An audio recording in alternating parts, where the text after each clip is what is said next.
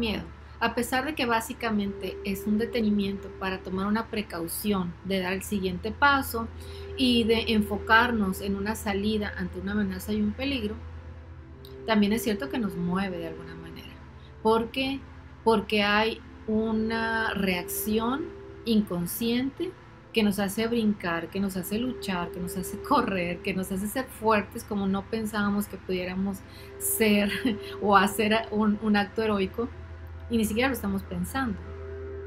En ese momento se comprime como que todo ese abanico de la observación donde vemos toda una visión periférica. No, ya se centra en un solo punto y hacia ese punto seguimos.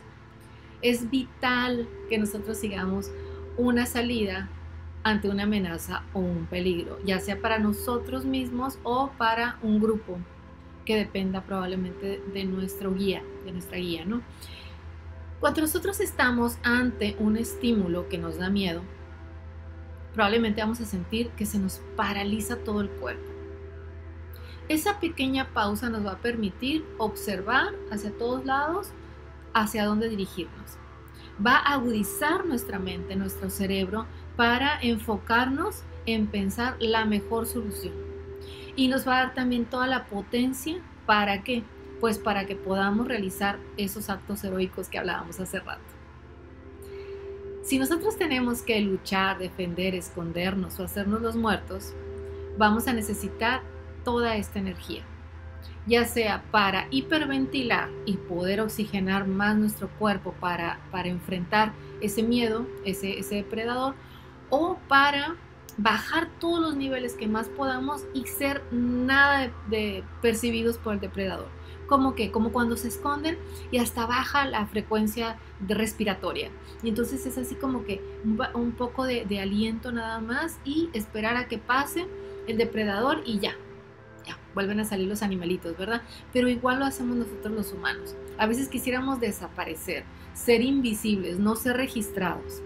¿Por qué? Porque es tanto el pánico que me pregunten, que me pidan, que me hagan participar, que me vayan a decir que está mal lo que yo hice, que prefiero no ser identificada. Entonces preferiría no existir. Y esa no existencia se nos va a ir a los órganos, a relacionarlo con los órganos de los riñones y también de los pulmones, por la situación de la respiración, de la existencia. Cuando uno respira, existe. Cuando uno no respira, pues ya no existe. O sea, es de vital importancia o de vida o muerte esta situación del miedo.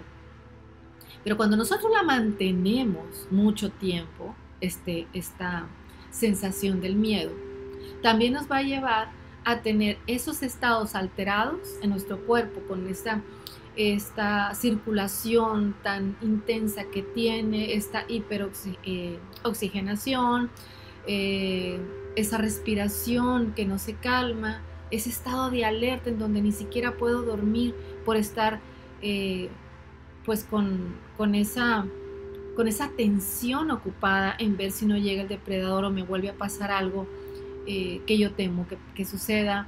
También puede venir un agotamiento demasiado grande, precisamente porque está el cortisol activo durante el día y durante la noche. Estamos con la adrenalina, con toda la potencia en nuestro cuerpo y con esa agudeza para pensar. Por lo tanto, los pensamientos no nos dejan descansar y estamos dándole vueltas a las cosas. Y entonces ahí las soluciones ya no son las que realmente necesitamos, porque le hemos dado tantas vueltas al mismo pensamiento que ya ni siquiera es el pensamiento original.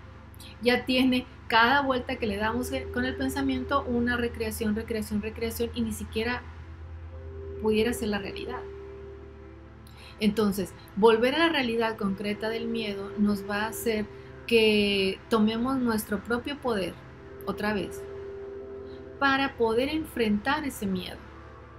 Y la única manera de trascenderlo es así, confrontándonos a nosotros mismos y decir, bueno, me siento insegura por esto, no tengo confianza en mí por tal cosa, o no confío en los demás por otra. Pero entonces hacer lo propio para podernos dar cuenta qué es el miedo que yo tengo, cuál es el que más estoy alimentando. De verdad es la supervivencia, o sea, es de vida o muerte para mí esto que me está pasando. o hay una pérdida de poder implícito, o hay un miedo a no pertenecer a un grupo, o hay un miedo a ser rechazada, o hay un miedo al cambio. ¿Cuál es realmente el miedo que tengo? ¿Y cuál es lo que me paraliza? Y si yo me paralizo, ¿para qué sirve? Y si yo actúo o algo, o ya me muevo, ¿qué es lo que sucedería?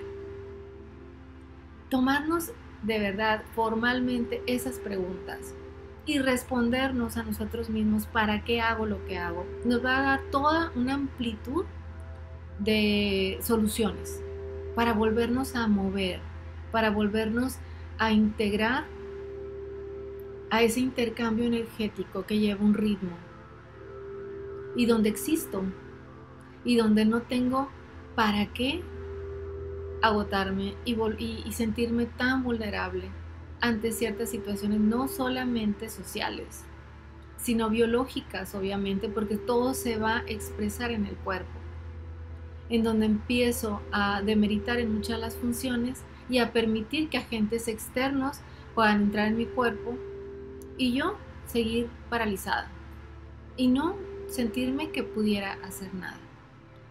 Pero sí se puede. Y el miedo lo que nos dice es, hey, precaución, no te expongas, enfócate, pero por un corto tiempo.